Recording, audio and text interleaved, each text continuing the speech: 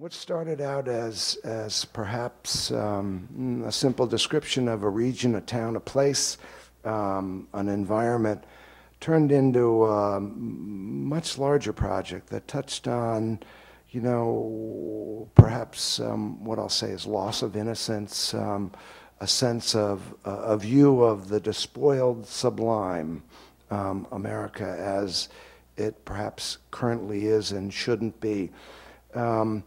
What's surprising about the work is, while it is in fact that classic photographic description, it's far more nuanced and far more ambitious than simply those physical descriptions.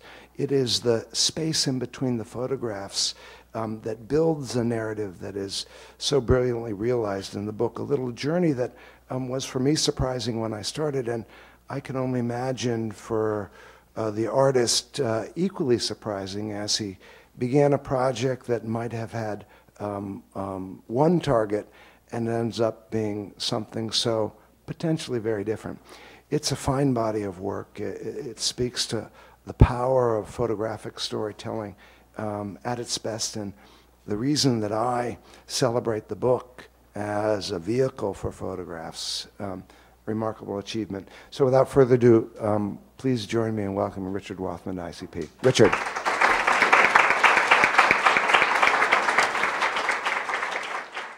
I'm very happy to be here tonight.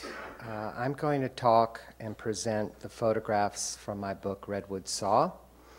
And I'm going to also include just a few images from some of the earlier work that I did by way of describing a little bit of what led me into doing this project.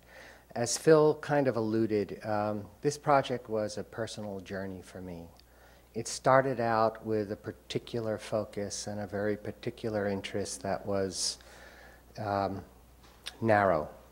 And over time, it enlarged, and it happened in a very organic way.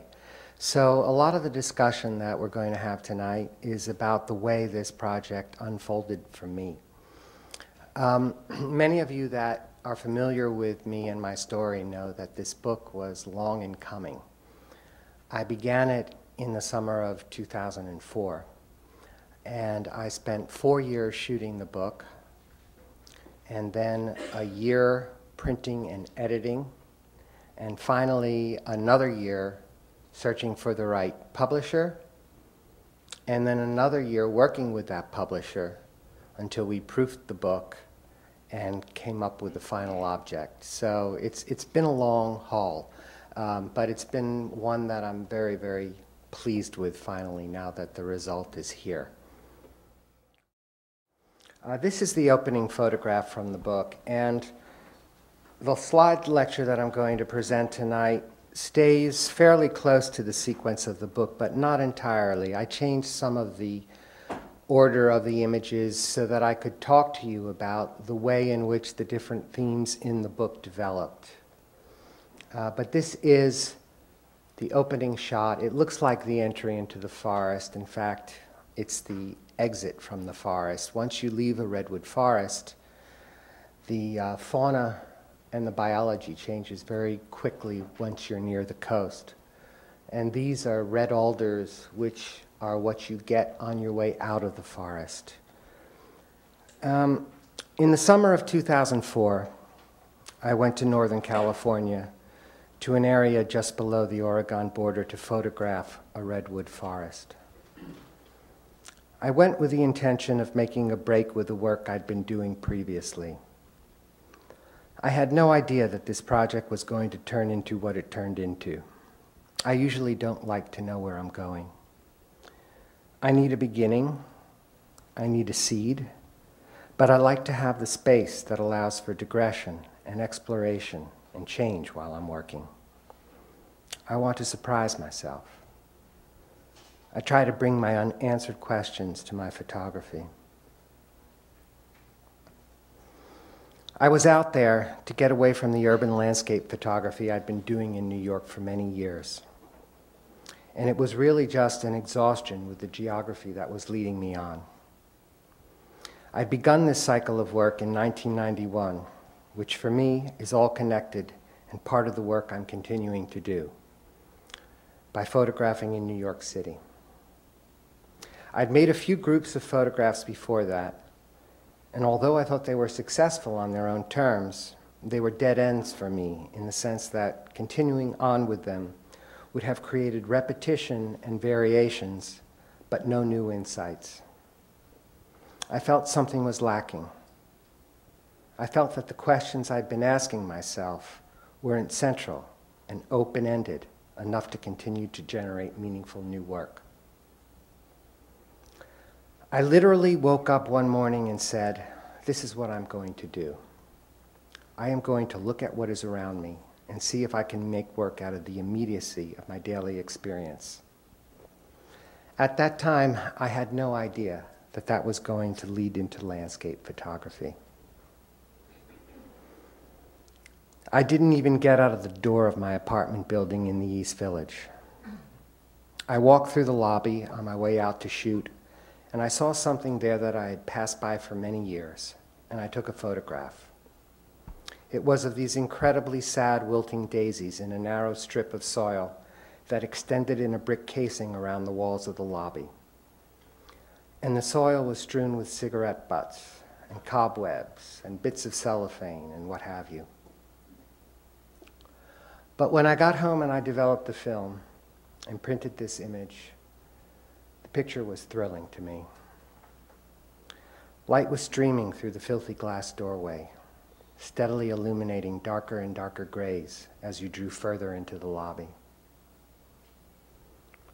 When I looked at this image, I realized not only that it held the feelings that I had about that place all those years, but that those feelings were redeemed by the beauty of its transformation.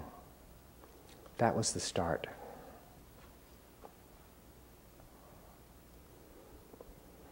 I proceeded to photograph along my block and through my neighborhood. And then I decided that I was going to get on and off every transit stop in New York City in all 5 boroughs. That took 2 years.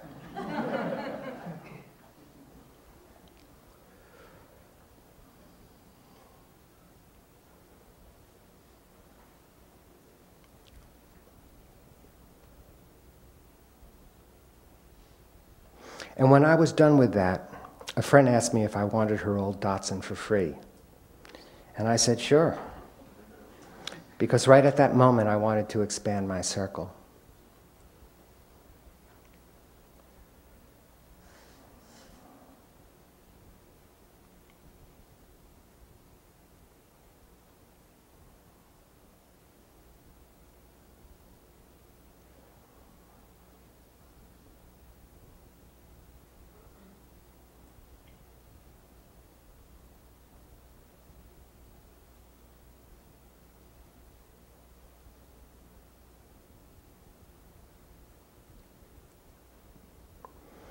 Eventually, I found myself in the suburbs, miles outside of New York.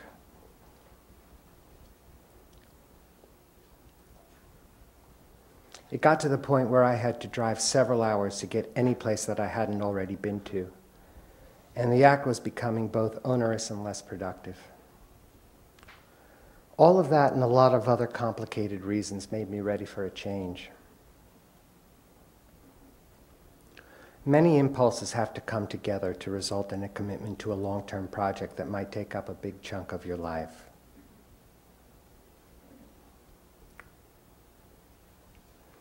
All the work I had been doing for all those years was really about what drives me crazy about American culture. It had been socially critical work, work that I was instinctively drawn to photograph those things that I found banal and disturbing. So I asked myself, what might it be like to try and make celebratory work for a change? I'd been to the Muir Woods several years before, which was one of the most beautiful experiences I've ever had. So I booked a flight, but to the northern range of coastal Redwoods, because I hadn't seen it.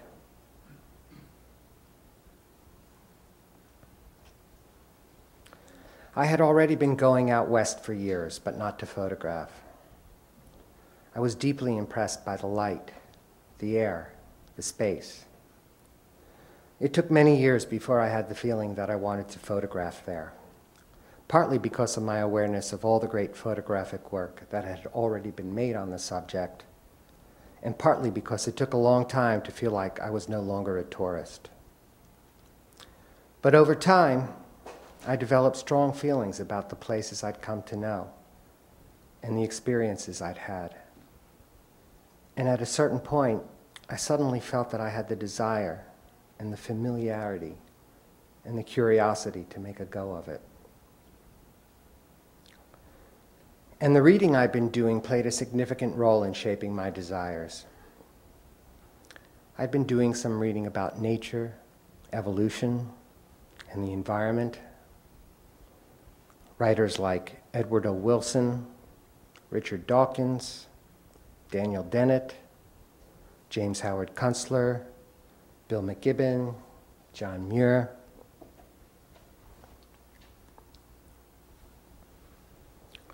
That reading was on my mind. The urgent warning signs of species extinction and the importance of forests. I'd also read Annie Dillard's book, Pilgrim at Tinker Creek, her golden meditation on nature and what it means to be in the world. It's still one of the most important and influential books I've ever read. That combined with needing a new challenge. The focus of the urban work that I had been doing was largely on the surreptitious role of nature in urban and suburban environments. I had never photographed nature on its own terms, and I wondered what it would be like to photograph nature without the built environment and a near lifetime of lowered expectations being tied into it. I also thought it would be an interesting challenge to see if I could photograph nature without the cloying sentimentality or revisionism that can be so difficult to avoid.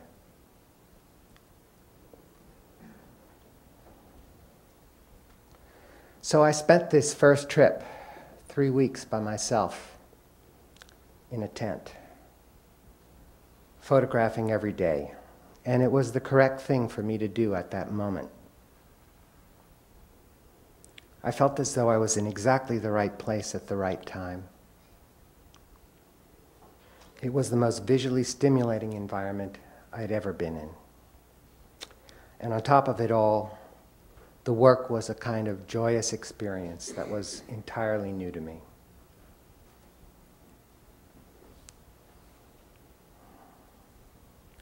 What a differentiated pleasure after so many years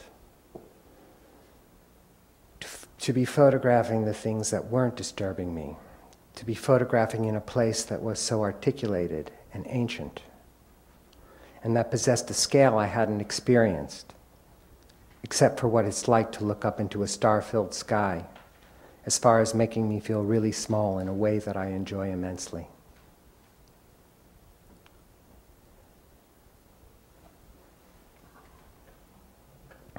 So it all clicked on that level, and I had no idea it was going to turn into what it turned into. But I quickly discovered that this forest is really just a very tiny fragment of what was originally there. It's estimated that the remaining old-growth redwoods are about 5% of the original forest, and that might be a generous estimate.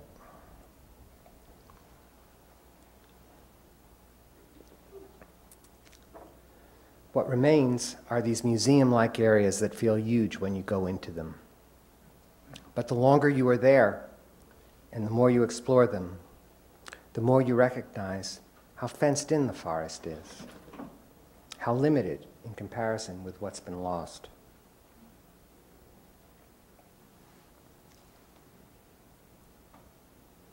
Another impulse that accompanied my urge to take pictures in the forest is a strictly formal one. I had the desire to make complex pictures. This came about as a byproduct of the ongoing process of picture making. I like to see where I can go logically from where I am. For me, this has partly been a process of increasing formal complexity. The formal complexity, though, has somehow to be interwoven with logic and the emotions of the images. Or maybe I only knew that I wanted to fill my frames with as much density, as much space, as much intricacy as I could, and that the compulsion made sense to me, because those qualities seemed to be an echo of the forest itself.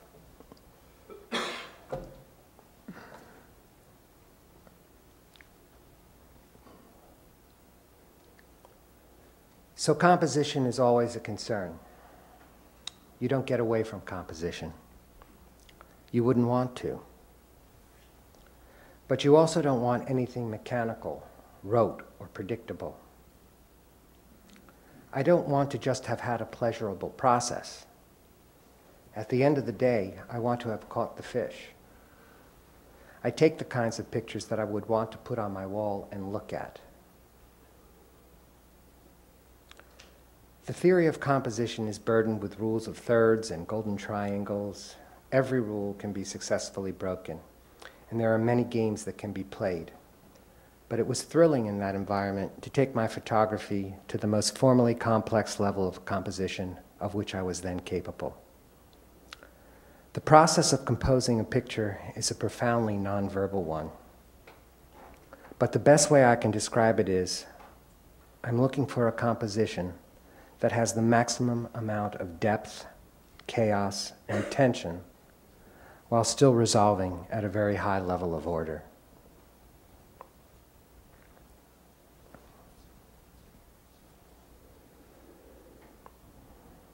I'd been living in New York for many years, strictly a creature of the sidewalk. And my childhood was similar in that there were very few opportunities to experience unspoiled landscapes. In other words, I'd grown up never really knowing how much had been lost. About 10 years before I began shooting Redwood Saw, I developed a deep curiosity about the natural world I knew so little about.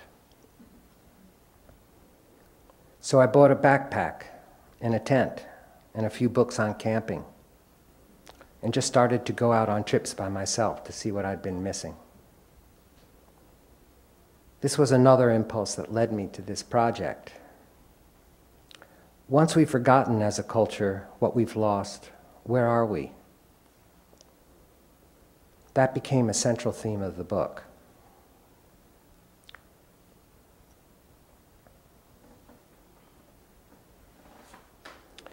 My trips, once I began and became committed to doing all my work traveling, which has been since 2004, are usually solitary.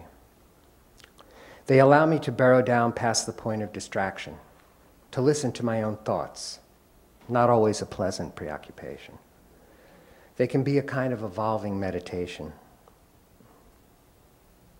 The first night out in a tent is always hard. It takes time for the mind noise to be dispersed. My dreams can get crazy, and the unconscious sometimes feels like a garbage can. The dreams I have are so obviously this waste disposal process of a relative kind. But then, if I'm alone with my thoughts long enough and engaged in a productive project, or in what I hope will become a productive project, I always get to a good place. A lot of this is about boiling things down to what really interests me. I try to compose my thinking about my work into the simplest kind of structure imaginable.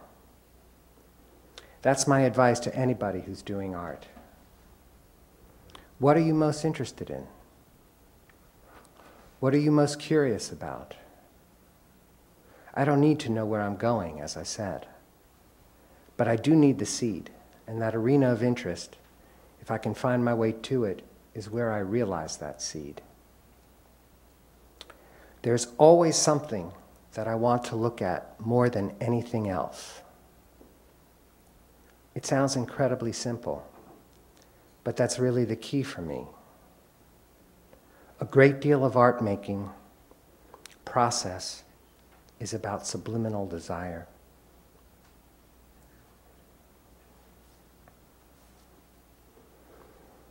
The hardest thing for aspiring creative people is to learn to trust that kind of feeling, that longing, that instinct, because they are surrounded by, who cares about that?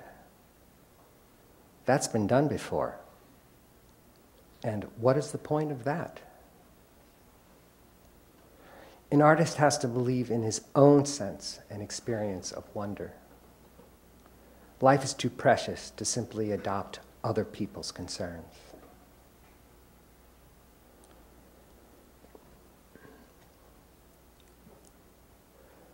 Of course, light itself is always key to any photographic enterprise. I've noticed over the years how my awareness of and my appreciation for certain qualities of light has evolved and changed. When I came to Redwood Saw, I had a strong desire to work with more shadow and a lot of backlight, which I knew I'd find in the forest. Redwoods are the oldest and tallest trees on the planet, reaching over 350 feet tall. When you're in the forest at midday, the light works its way down through the canopy in shafts and patches, and the contrast is dazzling. And it's changing very quickly, which is really thrilling to try and capture with a large format camera.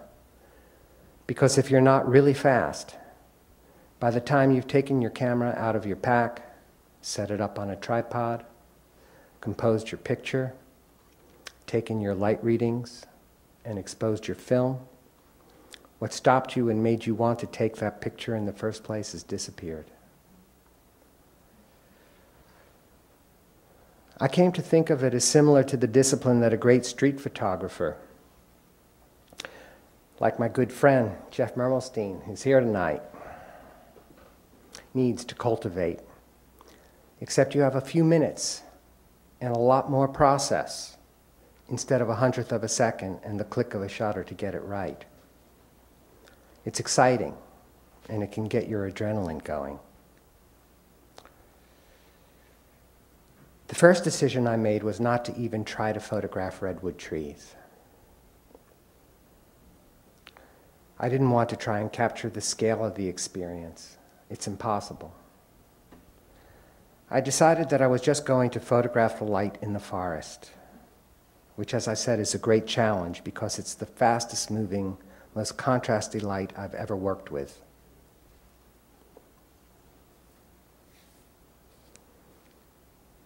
I came back here twice just to pin the highlight on those leaves in the center of the photograph because I missed it the first time as I was setting up.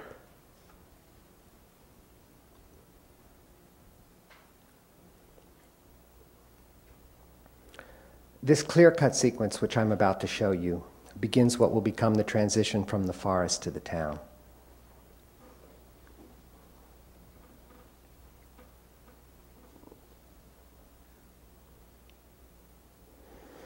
When I'm on a shoot, I spend all day looking for pictures, and I never shoot more than 10 sheets in a day when I'm working with large format. I came upon this whole scene down a road called Wonder Stump.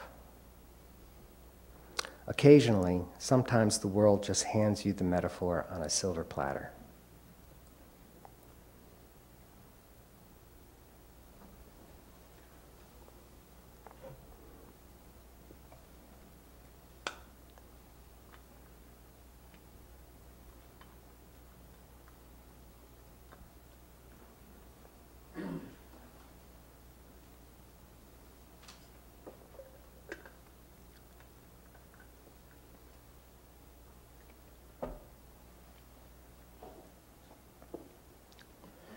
This is the final transition picture from the woods to the town. When I walked out of the woods and saw this, it was as though it were waiting for me, and I realized I'd better be fast. And sure enough, the owners came out 3 minutes behind me. It was another silver platter experience.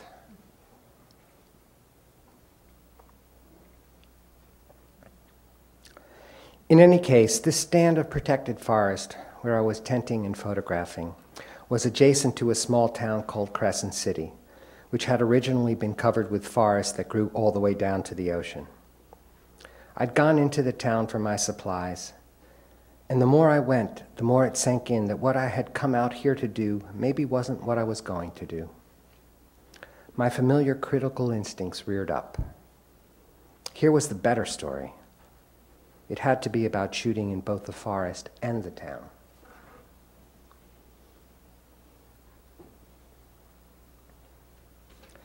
I'd shot 200 sheets of film in the forest on that first trip, and I was returning home feeling certain I had made the kinds of photographs I wanted. I was pulled over in the airport by a TSA official while going through a metal detector. And when I passed through, the security guard, who hadn't waited for me to inspect the film, had opened 3 of the 5 boxes of film I'd exposed. Fortunately, when I got home and developed the 2 remaining boxes, I realized that I just had to book another flight and go out there and do it all over again the next summer. So on my second trip, I had the whole forest experience again. But it was also on this second trip that I began to shoot the town as well, and I began focusing on the architecture. This is Highway 1, the road that many consider the most beautiful in America. For the most part, it skirts the coasts and offers crests and views of the Pacific Ocean. But when it comes near Crescent City, for some reason, it diverts into the town. Those faint mountains in the background are the Redwoods.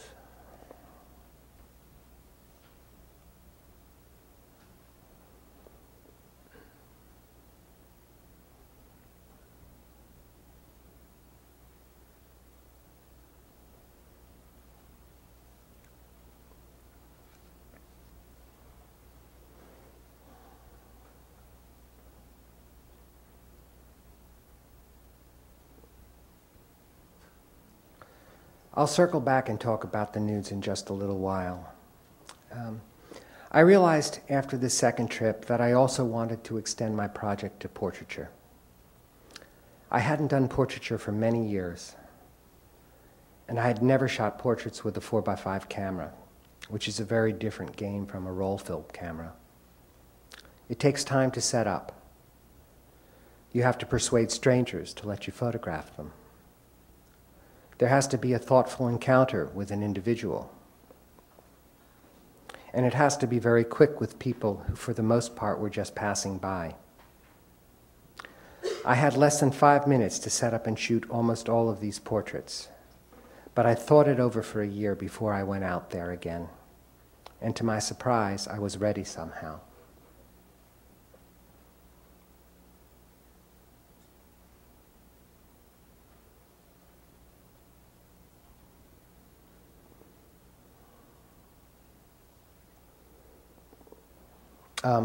An interesting aside, while I was in Crescent City, I kept thinking about the work of Raymond Carver as I was wandering around the town. And much to my delight, a friend who's here tonight, Sean Elder, who grew up in Crescent City and who contacted me when he realized I was working on this project, and kindly wrote a little article about it, let me know that Carver had actually gone to Crescent City a couple of times to dry out.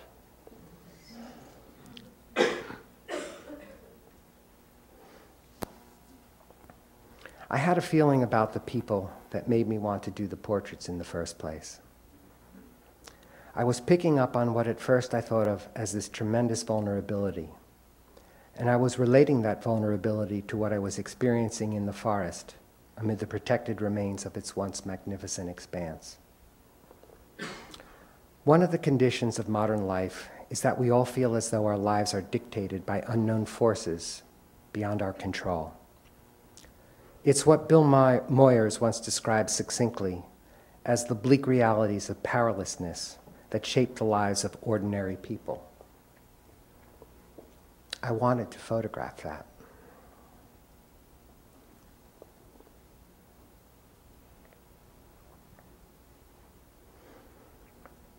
I was relating it to the way in which economic forces are bearing down upon this kind of environment, and the people themselves caught up in what, for lack of a better term, I must call an unsustainable cultural and economic reality. I wanted to get at that in the portraiture. So it was really a matter of what I thought of as a kind of casting, though it took me a long time to phrase it to myself that way. The business of trying to photograph a town is a poetic act, because a town, even a small town, is a big thing, and you have to select, edit, pare down, and represent your vision of that experience, to which you bring all your baggage and your thoughts and your feelings too. Part of why this town appealed to me was that it was small. The population sign in 2004, when I began to go there, said 6,000.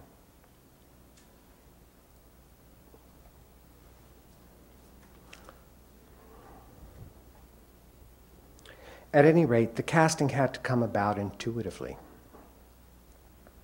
One day I photographed this young girl. Actually, I was photographing this incredible car. It was a Ford Gran Torino, a paint-free junker that looked like a shark, and had this unbearable bumper sticker on the back that read, "I'd slap you, but shit splatters."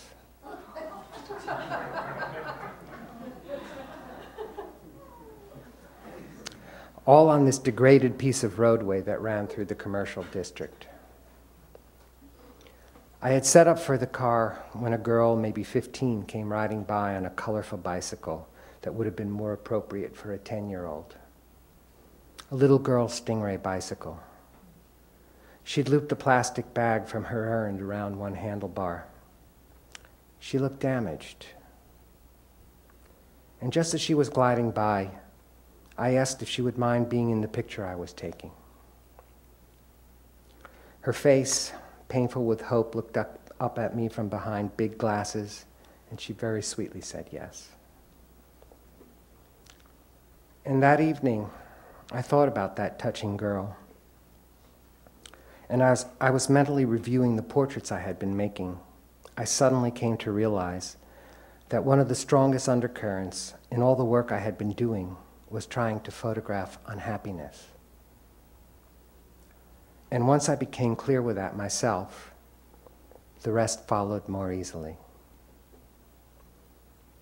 In fact, I came back to ICP and SVA and began teaching a class called Photographing Unhappiness.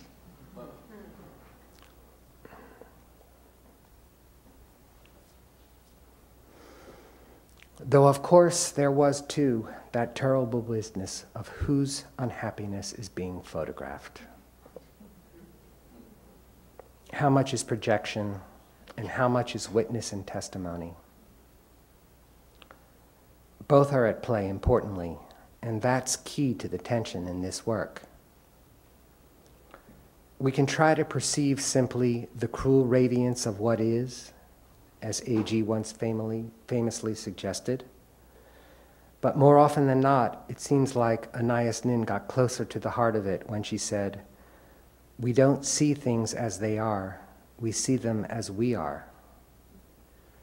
The intersection of where those two forces meet is often where I like to work. That's why I've chosen to riff off the documentary form. I want it all.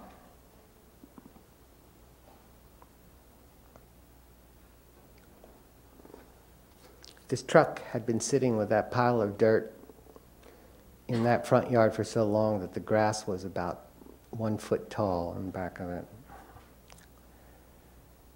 I hope I can address what I find to be both painful and glorious in my work.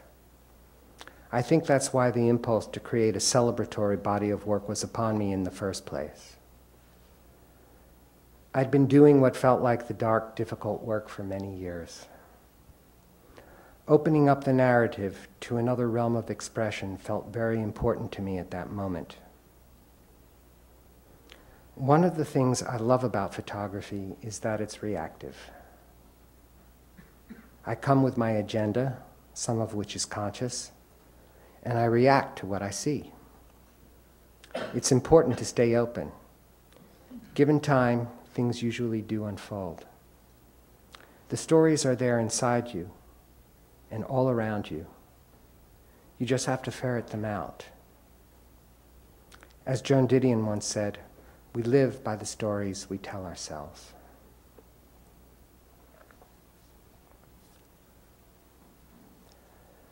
I was attracted to the town for the reasons I've mentioned, for its proximity to the forest, for the fact that it was what the forest had become, but even more significant, I came to understand that the town had been boom and bust for its entire European history. At first it was a mining town, and it was mined out. Then it became a lumber town, and all the forest was cut, except for those museum spaces that a few people, ironically the already wealthy lumber barons, fought hard to protect. Then it became a fishing town, and now it's in danger of being overfished. It began to seem that this business of successive extraction industries, and again, the unsustainable nature of the economic foundation, spoke to issues that transcended the town's specifics and made for a bigger story.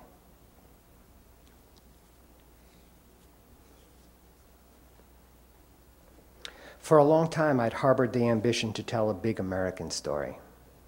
I love the idea of trying to get as near to the form of what I thought of as a photographic novel. One of the most important challenges I gave myself with Redwood Saw was to make a much more narrative body of work than I had previously. The novel is such a rich form, and it's lasted because it's so well suited to dealing with the urgent questions of consciousness and existence that I've always wanted my work to engage. Saul Bellow once wrote, "Americans are panting for meaning." And there are so many possibilities within the form, so many rich and new ways to play with it. Our need for stories is hardwired, just as our need to ask age-old questions in the context of changing circumstances is not going to go away. I also felt, and I know this is overreaching, because I'm sure I didn't achieve this goal, but I also felt that I wanted to try and stretch and create something that was not just about our immediate culture, which is what any important art is going inevitably to be about anyway. How can art avoid speaking from behind the veil of its epic? But I also wanted to include some of my thoughts about the larger evolutionary picture, that life is spawned in the ocean, and that forests are an important part of the Earth's next chapter. I needed to acknowledge those verities, even if I couldn't represent them in ways as palpably as I would have liked. So I bounced between town and forest like a ping-pong ball. Years in New York City had given me a hunger. I think the things we'll probably miss the most as this century progresses are wood and space. We're running out of both. One of the most compelling portraits for me in this book is of this teenage girl in her backyard, where there is a discarded sofa and a lot of trash. The sun is at about 2 o'clock in the afternoon, and there are clear skies. The light is blindingly revealing. The girl has on a Superman tank top, and she's wearing sandals and jeans, and she has her head cocked looking into the camera at a 20-degree angle. To me, it's a picture of doom. I photographed 3 generations of this family.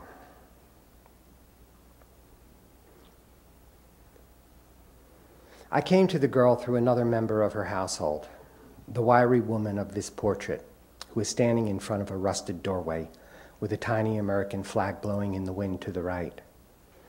I met the older woman by chance, an absolutely charismatic woman who explained that she was part Indian. She had a long history of drug abuse, and she was a self-mutilator. If you look carefully at the picture, you'll see that her feet and arms have extended white patches from the wrist to the elbow, where she told me she had poured lye on herself.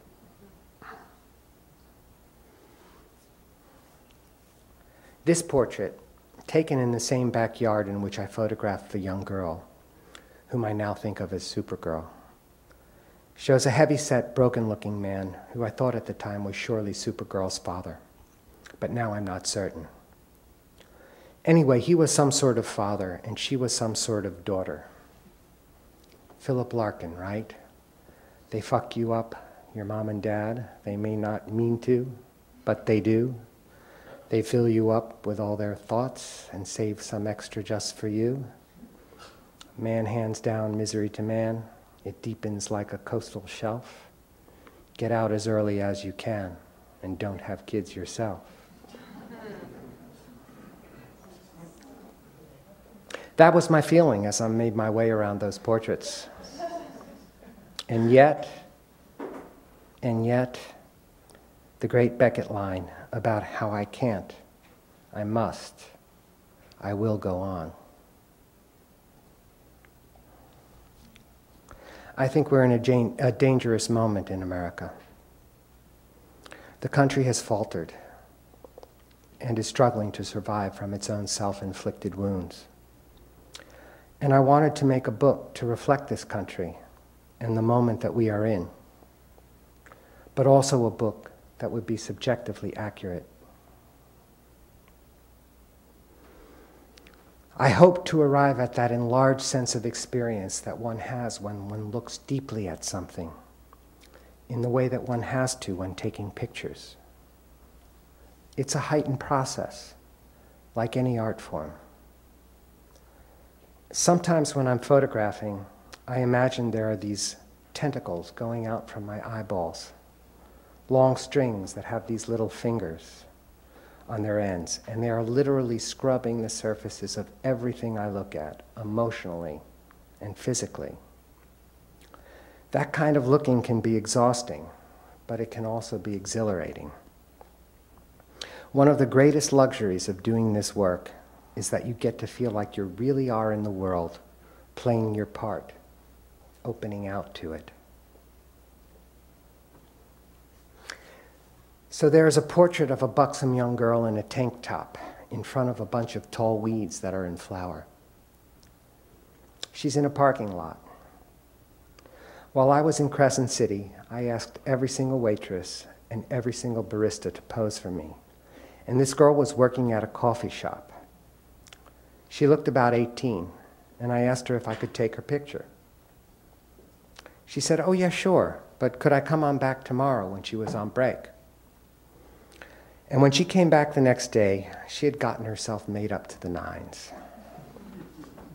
Makeup like she was going to the prom, hair done in this complex, pristine way, wearing her best jeans, her brand new sneakers, her new sleeveless shirt. When I photograph people at first, I never give any direction. I just want to see what they will give me. And as long as it doesn't seem like it's burdened with self-consciousness, with artificiality, I take it, whatever they give me. She jutted her huge bust out, and here she was in the spring in front of this colossal acre of weeds that were just flowering in a parking lot. And it said so much to me about the town, and beyond the town, about the human condition. I'd guess this girl has 2 kids by now. I'd bet on it. She was right at that incredible moment where she was going to take her greatest asset, which was her youth and her body, and fling herself into the future. And that was poignant to me. And it made me think of doing the nudes. And early on, having decided on the nude, I made it a point to have an equal number of males and females. There's a lot of eros remaining for me in that town. It was a deep vein. How can I make this richer? Taking more pictures of the forest had led to taking pictures of the town, which had led to taking portraits. How can I make this more difficult? How can I make this more challenging, more rewarding, I asked. Nudes, I answered. I'd been thinking about nudes for a long time, but I hadn't shot too many. I'd drawn them, of course, in art school. I'd loved and cared about them, had had them in my life, all of which was why I wanted to deal with them. But I considered primarily three more specific things concerning the nudes in Redwood Saw. One, I thought they would enhance the feeling of vulnerability that had initially led me to portraiture. Two, I thought that they would make an interesting contrast with the forest. And they also brought in some biblical themes that I wanted to play with vis-a-vis the Old Testament creation story. But most important, I wanted to bring the spirit of Eros into the work.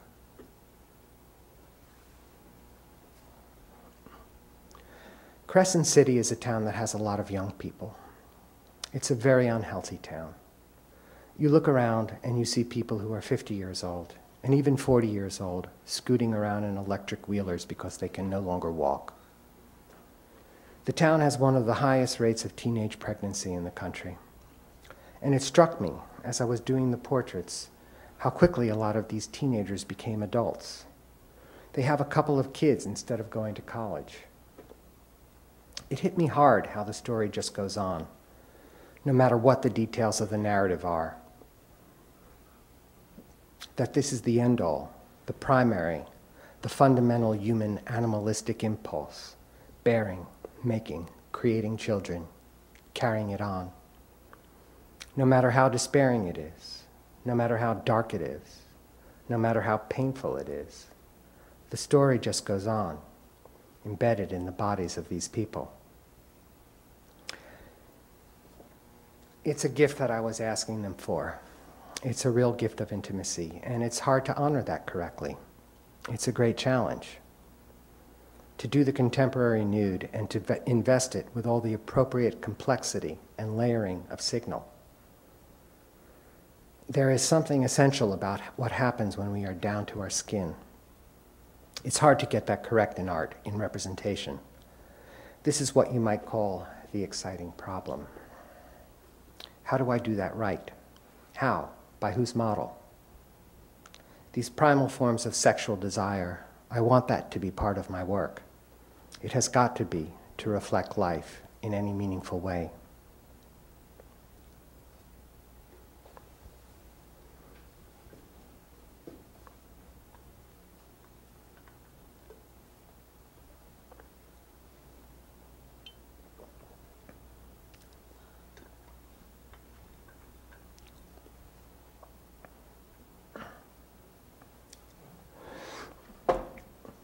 I've been asked what my relationship is to irony.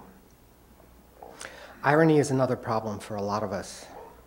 On the one hand, irony represents play and responsibility and ethics and everything that goes into registering genuine despair. It's our job, I think, as artists, to expose those deepest repressions of despair. The art that I respect most speaks to the most urgent fears and longings of being alive. Seeing and perception must be connected, and that is one of art's tasks. In 1969, Crescent City was severely damaged by a tsunami. This is the new town square that was put up afterward.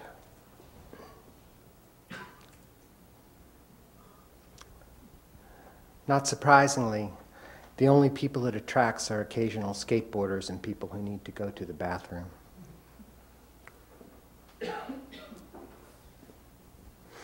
I had a hard time with this picture. I came back and photographed this twice. I thought it might just be the ugliest public sculpture in America.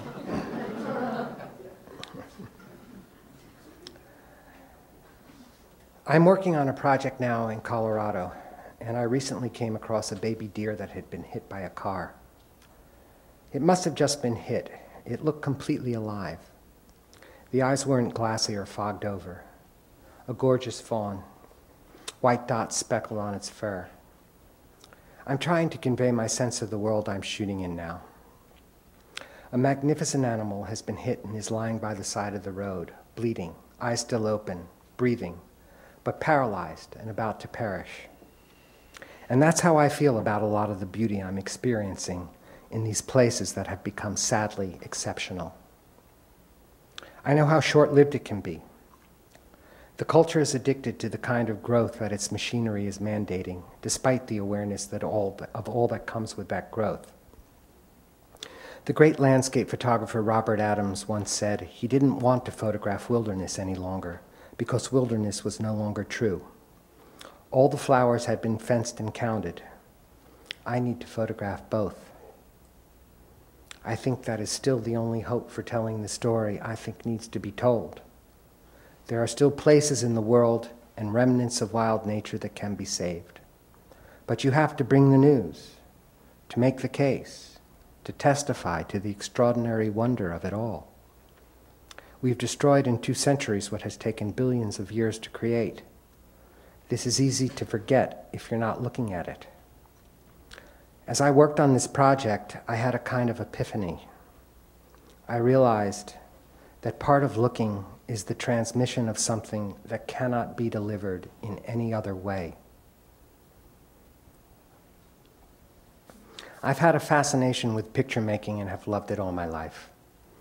I decided when I was 6 that that was what I wanted to do, and I've never changed my mind. I made a drawing in the 1st grade, and something thrilled me, and I still don't entirely understand what that was connected with. It wasn't the usual thing of the teacher praising me. In any case, the desire to be a picture maker has never left me. Later in art school, where I majored in painting, I developed an awareness of what other people thought was important in terms of visual culture. Influence came into the mix, and I forded a wide river of uncertainty. I had graduated high school early, and I came from a visually unsophisticated family, people who do not truck deeply with images, Orthodox Jewish. It's all about the word. I went to art school when I was 16 years old with no other ambition than to draw like Michelangelo. But no sooner had I blinked than I was being pummeled with Marcel Duchamp. Then sophomore year rolled around, and there was no such thing as a drawing class, let alone a drawing major. And to top it all off, nobody knew much about painting anymore. Painting was considered dead, but there was still the shell of the painting department lifelessly wrapped around us. Neo-conceptualism was roaring its ugly prescriptions. It took a long time before I finally understood that the lesson they were trying to force-feed us was that there is a dialogue here. And if you want to be involved in culture at a high level, you need to take heed of it.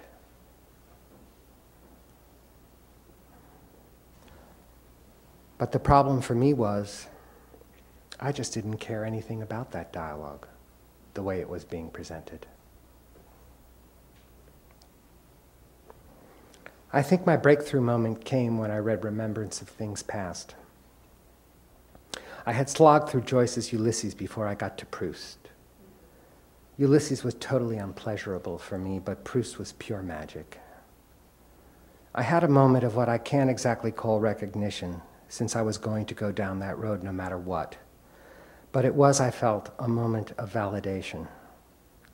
Those 2 novels, written at about the same time, taking such a different approach, gave me a clear message. My revelation through Proust was not just of his formidable architectural achievement as well as his human insight. It was of his not seeming to care what the required dialogue of the regime of the moment was, and of his trust that there would be a response to his call from those who were secure enough and awake enough and alive enough to return it.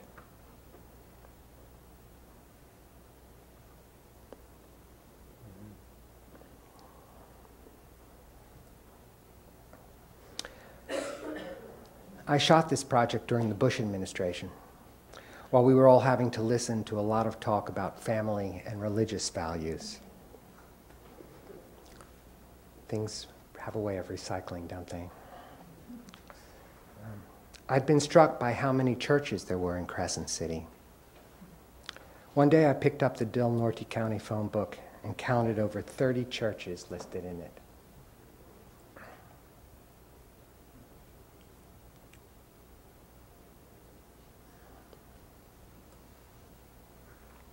So I began to photograph them, not knowing how I was going to work them into the sequence.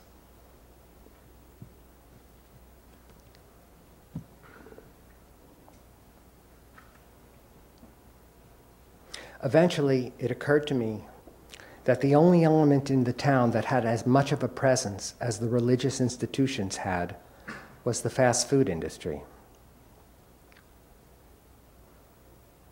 So I decided to do a riff on the churches and fast food restaurants. It seemed appropriate.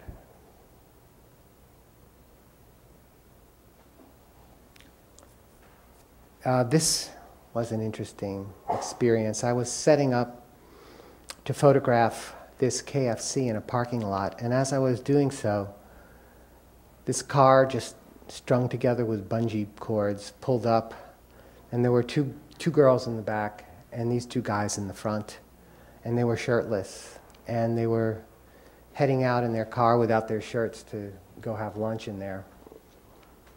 And I thought, oh, what the heck, I'll try. And I asked them if I could take their portrait, and the girl said no, but to my surprise, the guy said yes, and to my greater surprise, they got so formal about it that they actually put some shirts on. And you can't quite make it out in this picture, but these guys are very young guys in their 20s, and their teeth are rotting out. Crystal meth is a very big problem out in that part of the country. Again, this is what these two waitresses gave me without my suggestion, but I was immediately struck by the formality of the way they placed their hands. I loved the way it related to the tail of the carved wooden fish next to them, which circled around to the evolutionary themes I attempted to layer into the book. Every choice that goes into the making of a photograph should ideally be a useful choice.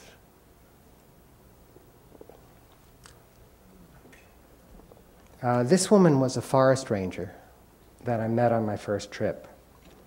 She was incredibly helpful to me, and she let me use some of the Forest Service buildings while I was camping out there to load my film. She was the first person also who agreed to let me photograph her nude. She seemed very lonely and out of place in this town, but stuck there too, like so many of us get stuck in places that we can't love. She reminded me of an old Dutch motto: it's not necessary to hope in order to persevere.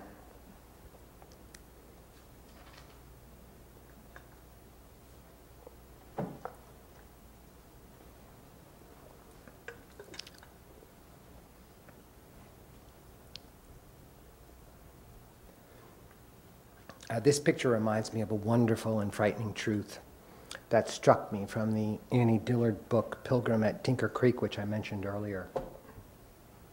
She said, "We value the individual supremely, and nature values him not a bit."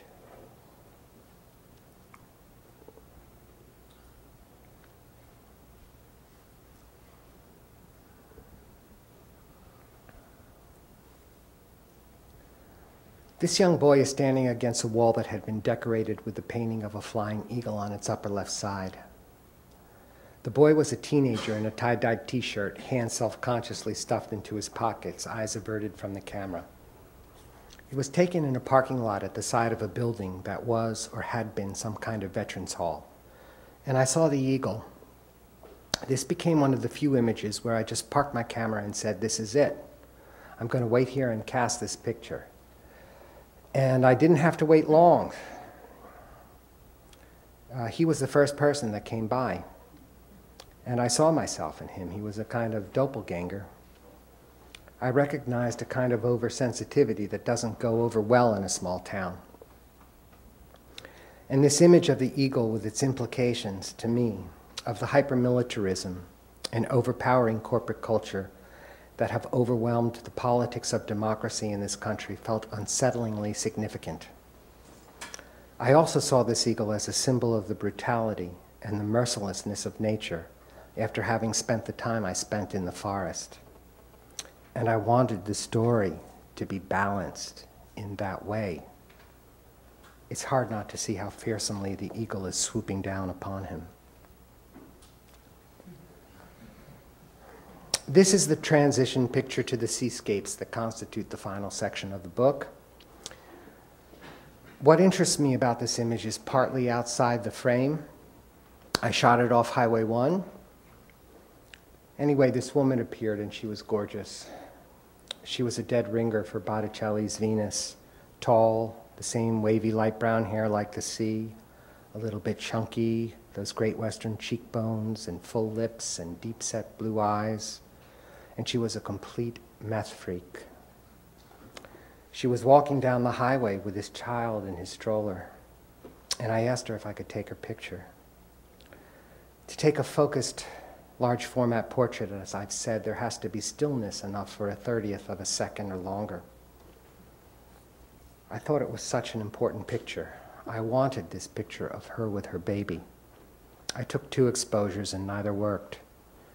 I wanted it very much. There was something very obvious about the extraordinary beauty and the tragedy unfolding. But I finally asked if I could take a picture of just her baby.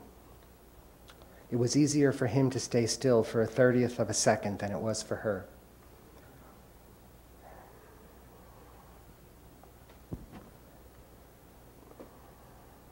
If you look at that baby's face twice, you will see something you probably didn't see the first time, which will also mean that this was not a good enough picture in the first place, since I have to tell you the story to make my point. But what you will get, I hope, from a second look is that the expression on the baby's face has all the complexity of a gaze into the future. And he's gazing into the future in front of a cartoon illustration of our evolutionary past painted on a cinder block wall in a parking lot.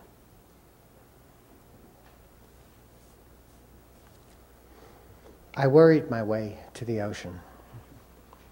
At first it felt a little too easy an ending. I struggled with too many shots. I understand the importance of water. I look at the world and I see water shaping every inch of it, and I wanted to deal with that. I felt overwhelmed, inept in the face of the subject. When I'm working on a project, I rarely show any pictures to anyone until I get to the very end. I like to let the images sift their way through my consciousness over time, without any outside influence. I have a whole catalog of internal influences that have accrued over time, as we all do. I need to create a private space to find my way to my own story. I actually sent a first draft of the almost finished project to a mentor. He's a photographer whose name I'm not going to mention. He wasn't convinced by the ocean shots or by the forest pictures. At first I was in despair. But that despair became a beautiful thing when I realized, okay, I really am alone here. That means I have total freedom. I am going to do what I set out to do. I shot more seascapes. I edited their proliferations down to a few spare fathoms to what the narrative required. That's why the editing is so important to me. I've always edited my own pictures, and I've never allowed even a single picture to be changed, which is why it's taken so long for me to publish. If I don't have that essential stake in shaping my final effort, why bother? Why make the sacrifice? I don't disclose any new ways.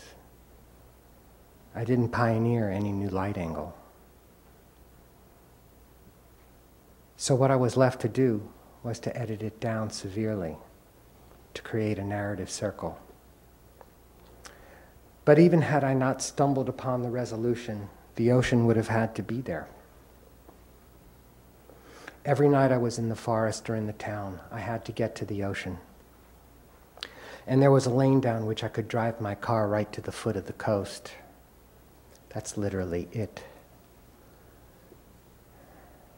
The land rose above me, and I was scooped out into this private relationship to the closest thing we have here on this planet to the infinite besides the sky. That feeling I have tried already to describe to you of what lured me into that old-growth forest initially, the need to experience my smallness and the expansiveness of time, to locate that place from which the imagination can throw itself anywhere. So that's where I wanted to end the story, where I began it in a way. That's why I think of it as a circle. To me, it was a circle.